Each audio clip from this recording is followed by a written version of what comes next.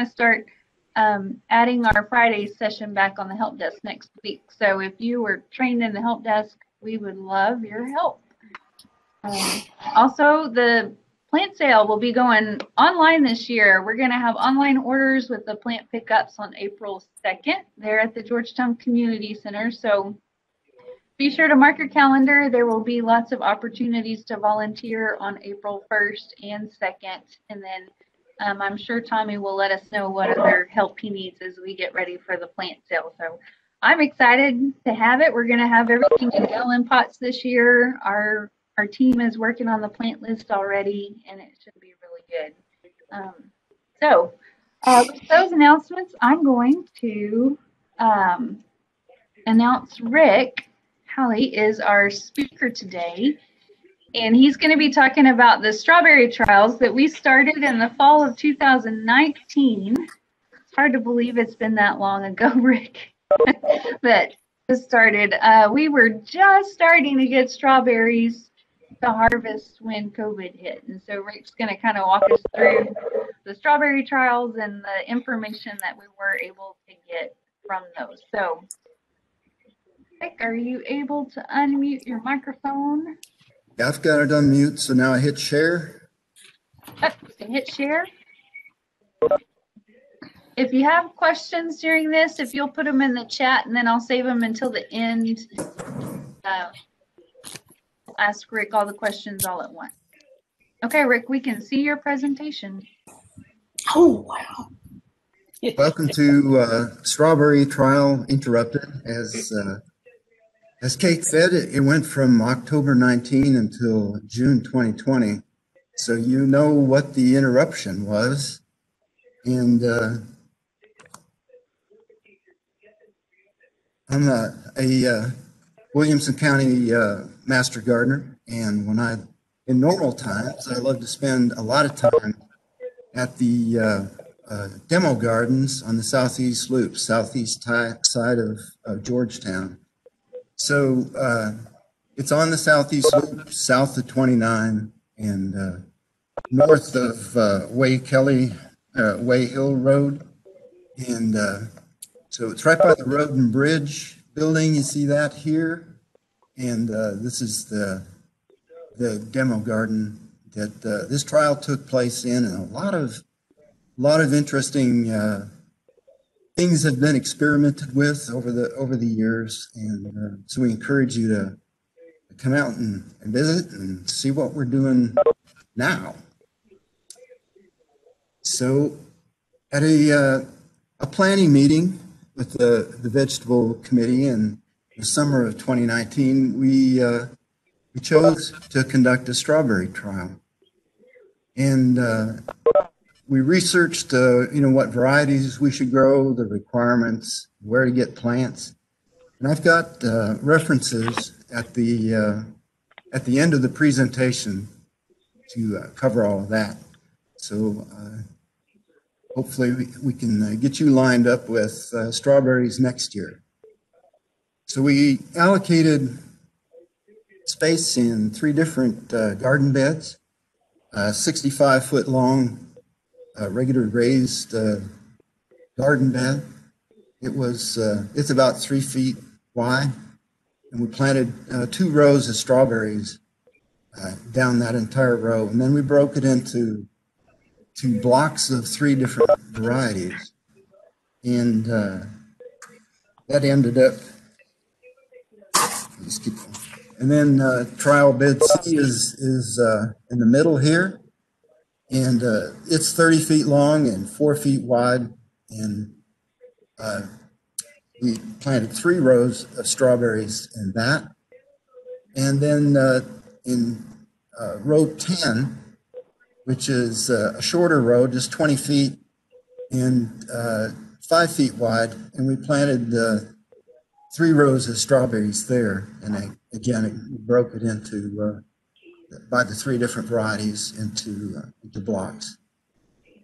All these beds were prepared the same way, and all had the same previous crop in them. So they were consistent, but the soil is a little different in each one of them.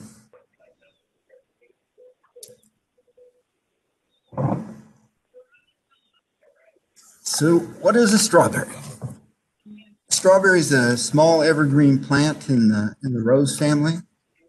They have trilobe leaves and very shallow fibrous roots. They grow off of a thick woody crown. They originally were cultivated in France. There were wild strawberries in America and Chile, and they've been crossed in various ways to develop tolerance to pests and pathogens. So there's 3 different varieties of strawberry plants that came out of all of that. There's what's called a spring bearing, short day, June strawberry, and they produce just one crop in a focused window, and they're in Texas. They're planted in the fall, and they produce berries in the spring, and then start to make runners as it warms up. Another variety is the everbearing long day varieties, which would produce a crop all through summer if you lived in the Midwest. But when it gets to be 90 degrees here, they suffer badly, and they're just not as suitable for here. So if you order a strawberry from Michigan or somewhere like that, watch what kind of variety it is. You want a short day, or the third is a day neutral. And they produce runners and flowers. I don't care what the day length is, but again, they're affected by temperatures and will shut down when the temperatures get too hot. So these are the 3 varieties that we picked, and these glowing descriptions are the verbiage from the company that we bought them from at Lawson Canyon in California. So we bought 300 strawberry bare root plants. We ended up planting 269 in the trial. Had planned on putting maybe 4 rows in row 10, but it looked too crowded, so we backed off a little bit. The extras went into other beds, and fortuitously we needed some of those later on. We'll talk about that in a bit. So Albion, Tamarosa, and Chandler. Chandler's probably the one that when you buy strawberries at HEB in the summer, if they're raised in Texas, it's probably a Chandler. So the bread preparation that we did was the previous crop was southern peas in all 3 beds.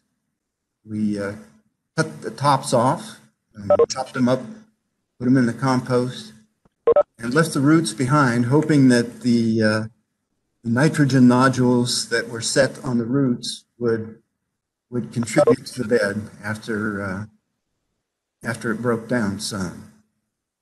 Our standard amendments to all of our beds in the demonstration garden are compost, cottonseed meal, and molasses.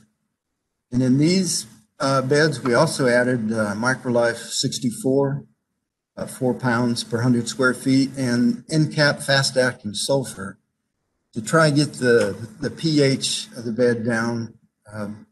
Our soil test was 7.5 to 8 on the pH. And strawberries prefer a little lower pH than that. 6.5 to 7, 7.5 is okay. So we just lightly broad forked to open up the subsoil some. Some of our soil is pretty heavy. And then the amendments were just hoed into the surface then, not turned over or deeply dug. We ran our drip irrigation lines, watered it all in, and waited for our strawberries to arrive. In the meantime, we had the help of this young man who Sonia's daughter is friends with, and he had a pine plantation over by Bryan College Station. His family does. We gathered up an SUV and a pickup load of pine straw and brought it back to the garden to take care of mulching over the top of the strawberry. So the strawberry plants arrived then in October on the 7th. They came early in that week. They usually ship early in the week so that they don't end up stuck in the post office over the weekend. And so we got them on a Wednesday or a Thursday and planted them on Friday. It's important that you keep the plants, bare root plants, cool and get them in the ground as fast as you can. So they came from Lawson Canyon. It came in bags of 100. So this is Chandler. You see it's pretty scruffy looking little plant here. And we soaked them to kind of hydrate those roots a little bit in some CT for 15 minutes. We had this highly technical dibble set up where we could measure out the spacing to keep them about a foot apart. This is row 8, so it's three rows. This is the trial bed C. So then after you've marked the spots, we dug them out to a space big enough to accommodate the roots after they've been spread out. And we put some water in there, obviously, and some earthworm castings just to give them the blessing of Betty Jo that we have the proper send-off for the plants. So very carefully set them in those holes in. This is the Albions, a little more robust looking plant. They came on a later date.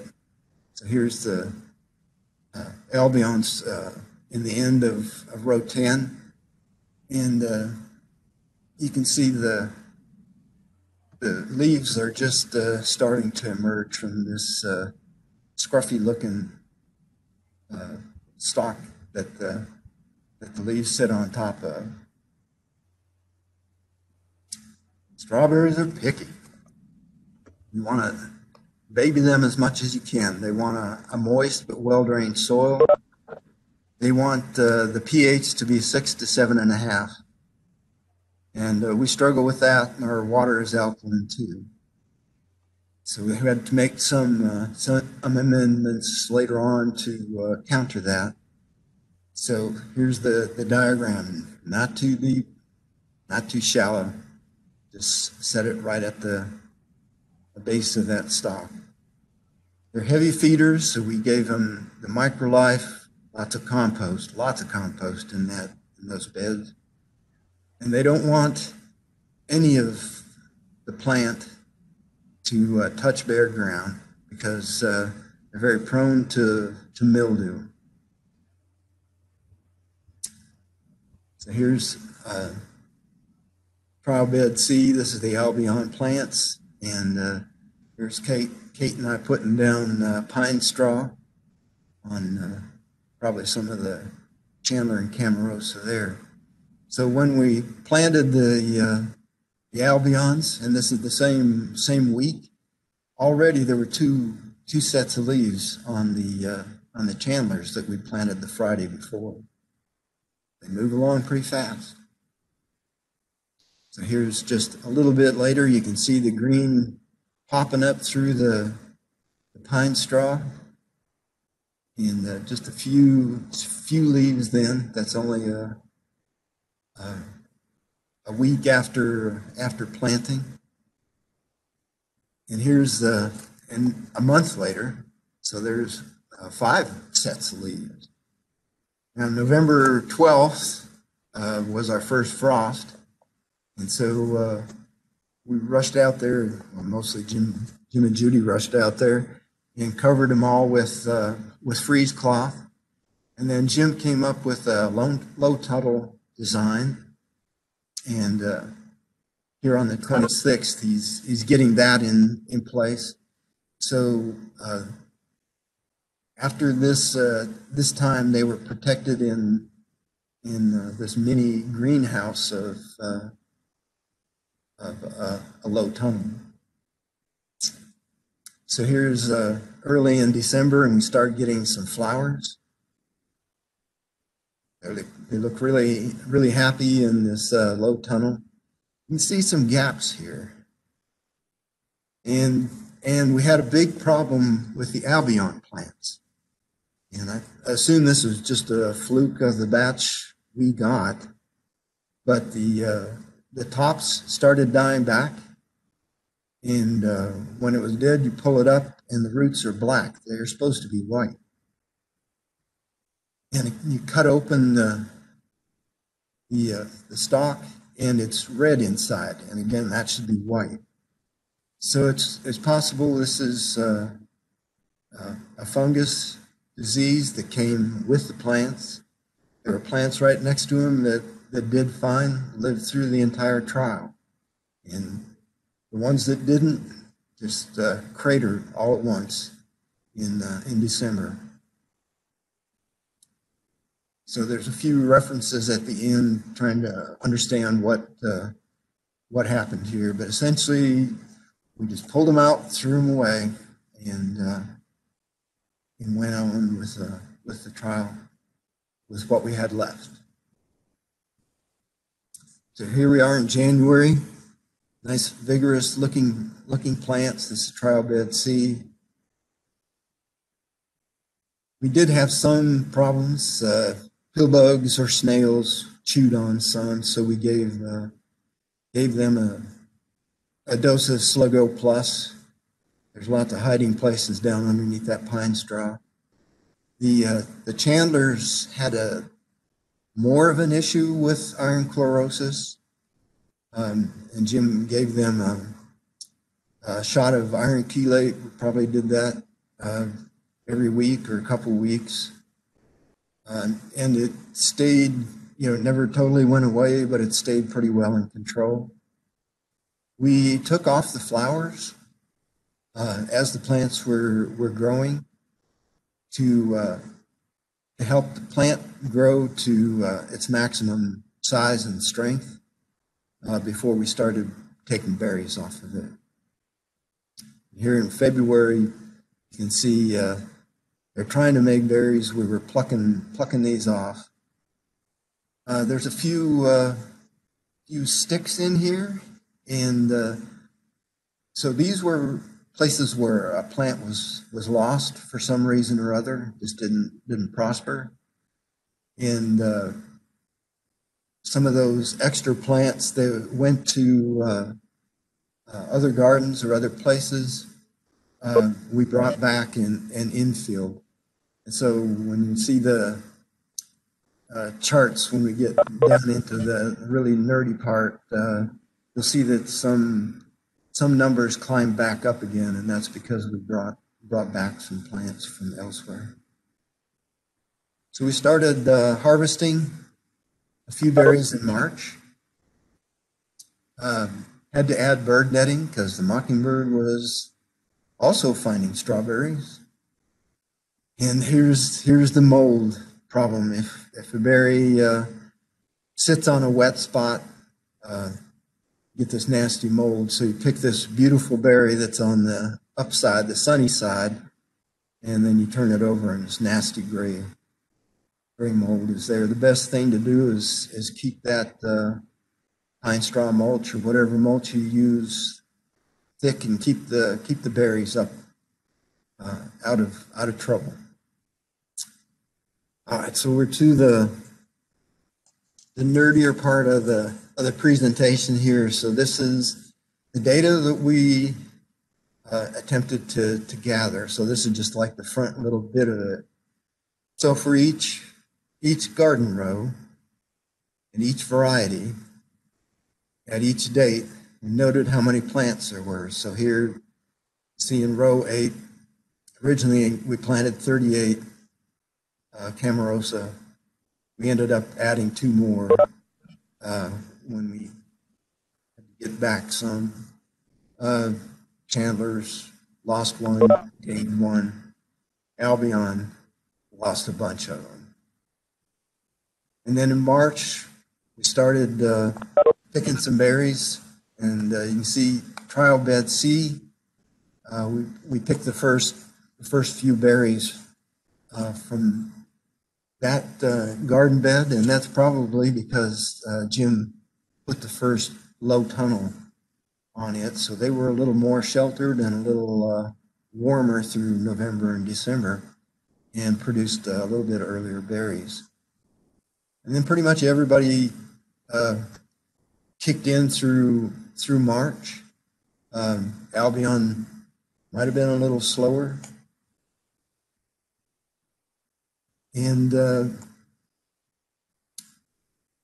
you can start seeing some gaps here. So there's the 8th of April, and then no more harvest until the 19th of April. And that's about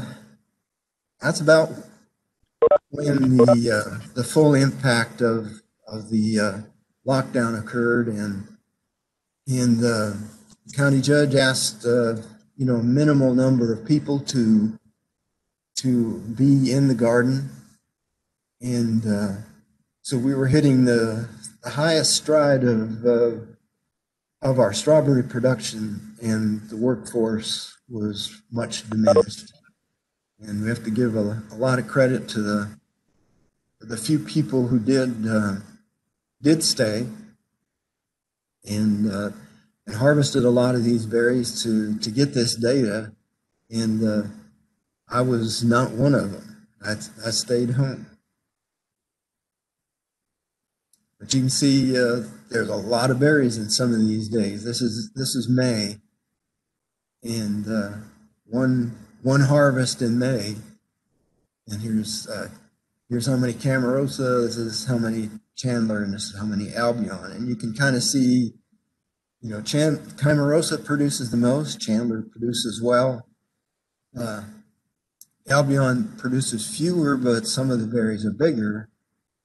And we kind of empirically thought that the Albion berries tasted better.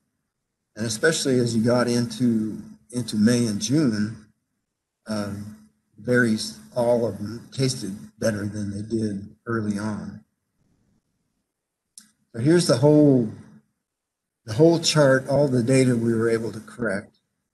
Here's that 10-day gap in April. But then in May, there was around May, there was a 36-day gap. So we lost a lot of data, but we can learn something from what we did gather. So to be able to see this, we broke it down into row by row. And so in row 8, we've got stuff all over some of this. There we go. There was 113 plants through April on through, and we picked 1,090 berries. Thank you, brave pickers, through that time. That was about 30 pounds of berries, and but it's only about 4.2 ounces per plant for this whole row. So you can kind of figure if you want to get a few pounds of berries to make strawberry pies or something, you're going to have quite a few plants. And so to get down to the nuts and bolts of it, there were 39 Camarosas that survived in row 8. They produced 16 berries that we counted. How many the mockingbird got, how many just rotted. There would have been more had we been there every day to pick berries. And it averaged out to 5.2 ounces per plant.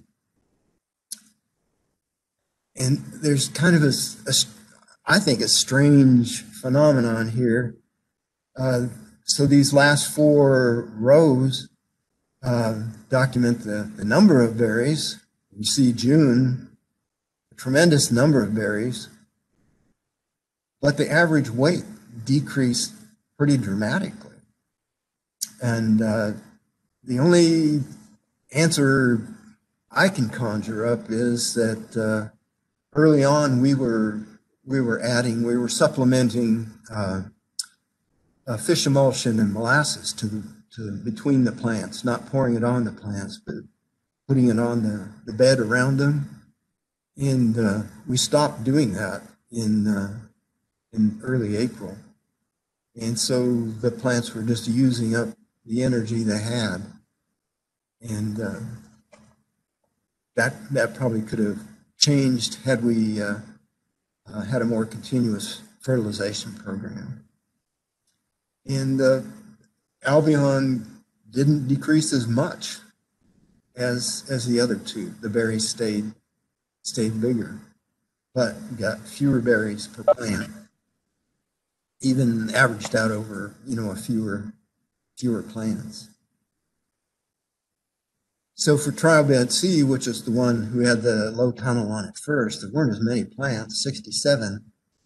Still a tremendous number of berries, 26 pounds of berries, and it averaged more weight per plant, 6.2 ounces. Not a lot more, but more. And got more berries per plant from Camarosa, and the most weight per plant, and a lot of berries, especially in June, and recognizing that we lost most of May. I imagine May could have looked a lot like June.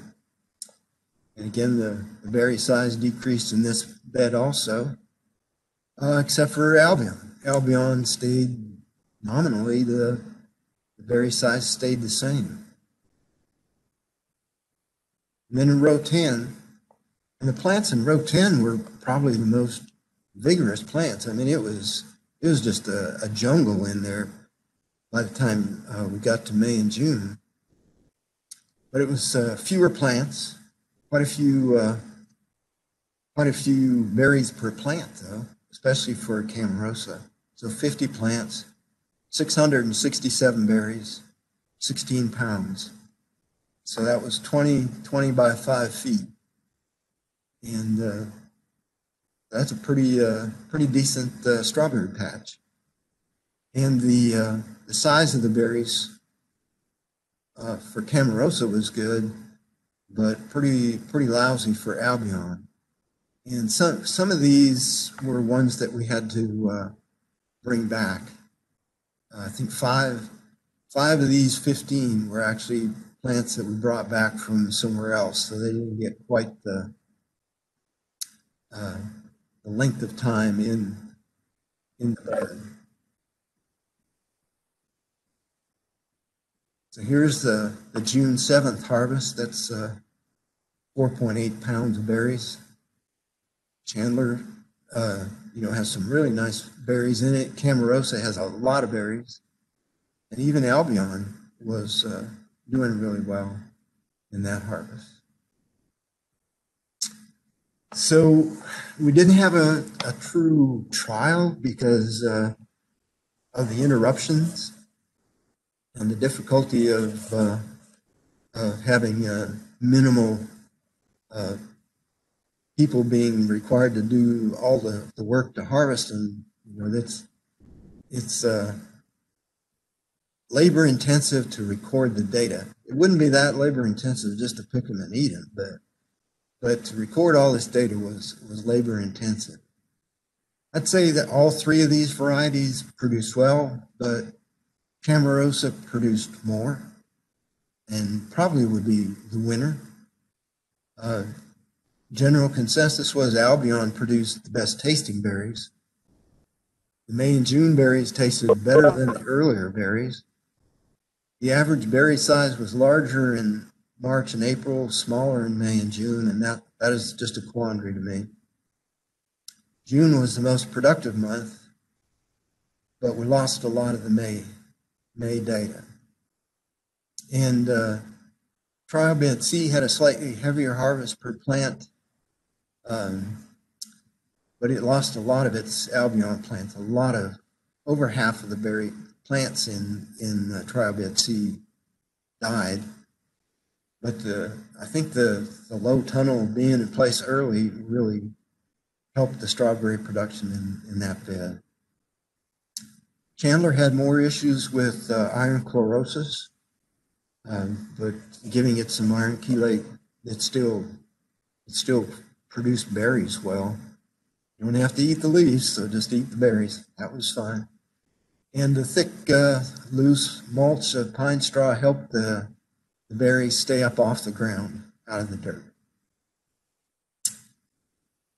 So this is the references, and this is where we bought our plants.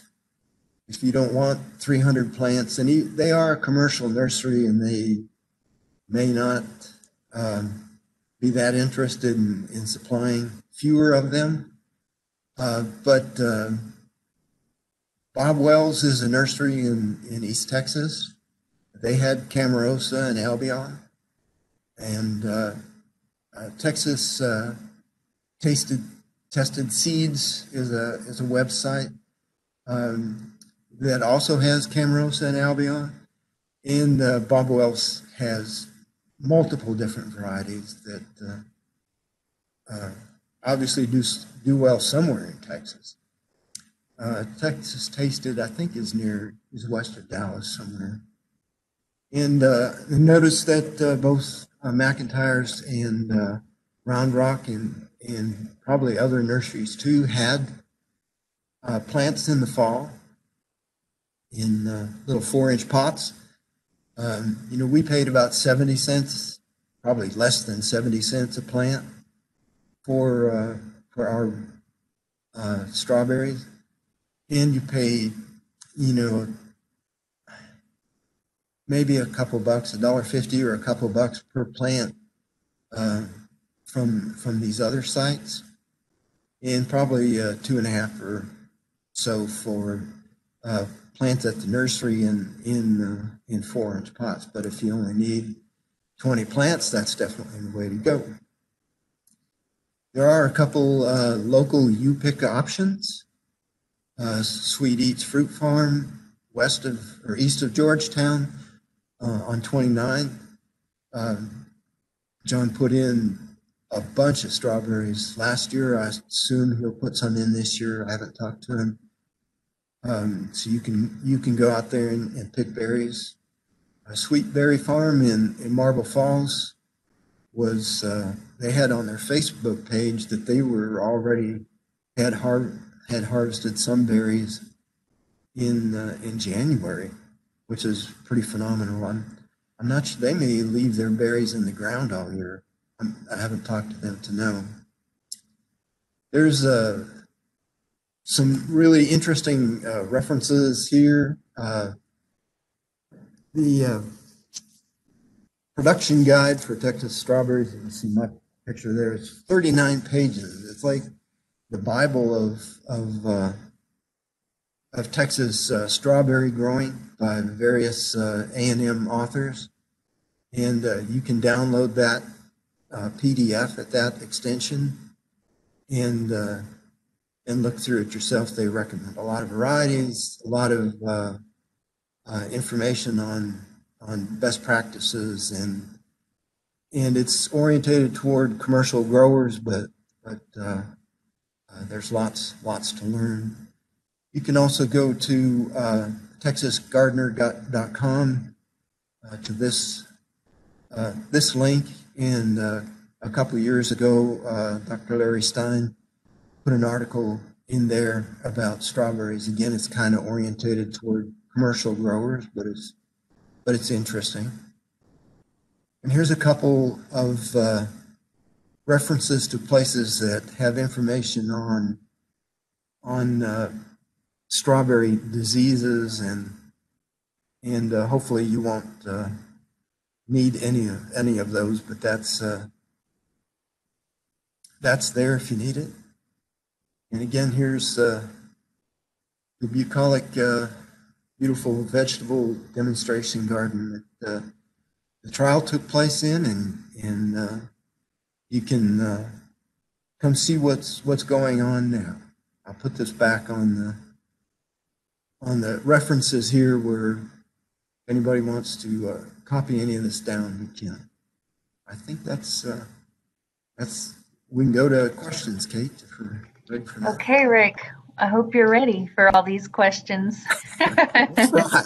I have references here. Okay, we got some good ones coming in today. Well, and I'll just say thanks to Rick and all the team who worked on this. It was a lot of fun for me, planting and harvesting some of that. Got in some good squats. It's good exercise. I highly recommend strawberries if you need to work your thigh muscles. But okay, let's get into the question. So we had one come in. What is CT? CT is a product of Gardenville, so it's fish emulsion and seaweed, a liquid. And so you put a couple ounces of that in a gallon or two of water, and it has trace minerals, it has nitrogen, and it's just a very mellow, organic fertilizer, soil feeding liquid that helps the biology and helps the plants around the biology. Yep. It's a 2-3-2 ratio, so that's good little fertilizer. Okay, let's see. Well, we had one comment on how nerdy this is, but they really loved it, so good data in there. And then one about the taste test. Which one you liked? We liked Albion, but I think they all got better in the warmer weather. Mm-hmm. So it's like the first berries were really tart and not much sweetness to them. And then as it got warmer, they got better. And I liked Albion the best, but I wouldn't throw any of them back. So they're all good. Good. We had a question about the straw for mulch, and Sonia, are you still on that? She sourced that and had some Aggies help collect good pine straw mulch from College Station. Yeah, private source. Yeah. My grandma lives in Canton, though. If anybody needs some more, we can make arrangements. East Texas is good for that. We'll rent a trailer next time and bring back a lot. There we go. All right. Next question was, when did you stop taking off flowers and green berries and let the fruit set for harvest? And then how long from flower to ripe fruit? We stopped at the end of February, so I'm not sure what the last work day in February was, but March 3rd we had berries that we picked. So it was almost instantaneous. That was part of the difficulty of this was, we worked 2 days a week, and you could have picked strawberries every other day. And in fact, we did go down on Sunday a lot of times and go pick berries, because it doesn't take them long. Once you get a nice warm day, they ripen very quickly. Mm-hmm. That kind of leads into our next question. How do you know when a berry is ready? And the strawberries are interesting because they ripen on the vine, but once you pick them, they don't ripen anymore. So you want to wait till you have a nice red ripe strawberry. Then it's ready to harvest. Yeah, I defaulted to totally red. I'd even pick it up and look at the bottom. If the bottom was white, I'd leave it. Mm-hmm. Of course, the mockingbird was not so picky, so it's a race. Yep, it is. We had a question on how do you store saved seeds? What was that? how do you store saved seeds? I don't know if that's in reference to strawberry seeds or just in general. Oh, store and save seeds. Yeah. I, they're, strawberries are mostly not grown from seed. And so they're all kind of clones. When it warms up, strawberries will send out runners. And so what the growers do is they let those runners root, and then they cut them off from the main plant. And when it's strong enough, then they can harvest it and sell it as bare root, or you can put it in a pot. You know, for us to keep them over the summer, I've tried, and they struggle. It's terrible. You'd have to keep them in the shade or something. I put shade cloth over some in my garden, and I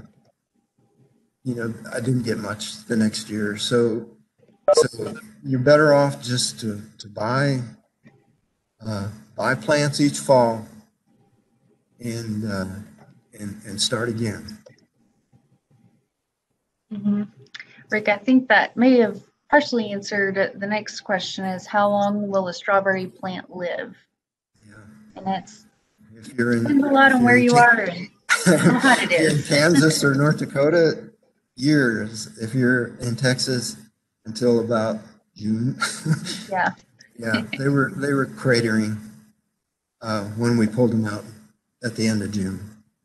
Yep, hard to get them through that summer heat. Yeah. We had a question: do you grow strawberries at home? I tried. Unfortunately, I don't have enough sunshine, I don't think, or enough garden space. I'm working on that, trying to get more garden space. But I've tried a couple times, and I learned so much from this. I'd certainly do it differently, and I probably will try again, maybe in the fall. Great. Okay. Let's see. We may have a few more.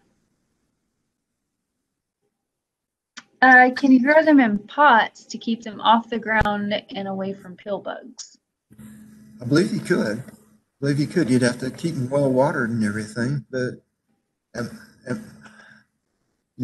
think that might be as long as you have a big enough pot so that plant gets plenty of nutrition. I wouldn't crowd them too much, but I believe you could raise them in pots. Mm-hmm. A lot of the commercial strawberry growers will grow them in like coconut coir in greenhouses. It's basically a pot. But yeah. It actually might benefit you a little bit because you can control the pH of your soil. So yeah, maybe you could adapt the pH better, and you could use rainwater. If you weren't watering a whole bed, you could use rainwater or something that was less alkaline. Yep. Just takes a lot of pots to get a whole strawberry pie. Yeah. Better to go to one of these U-Picket places up here. There we go. Yeah. Sweet Eats, John Meredith over at Sweet Eats, he does have some strawberries on plastic right now. I was out there a week or two ago, and so they'll have strawberries this year.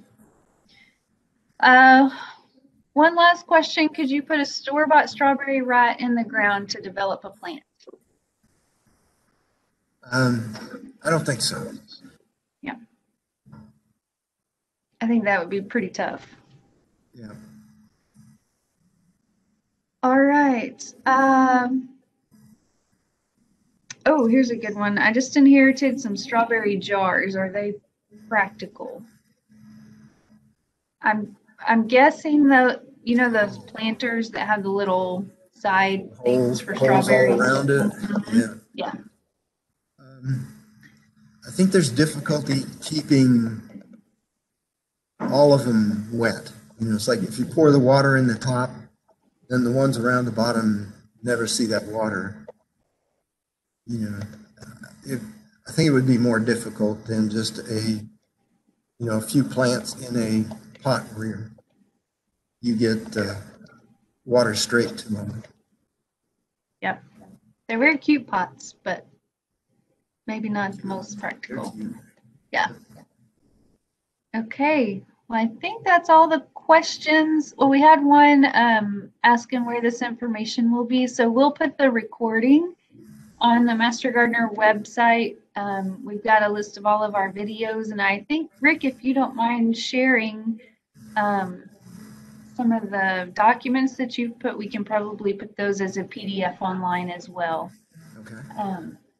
So we can get all that online. Be sure it takes me a couple days to get everything edited and put up over to Gary Bowman to get online, but we'll have that available soon.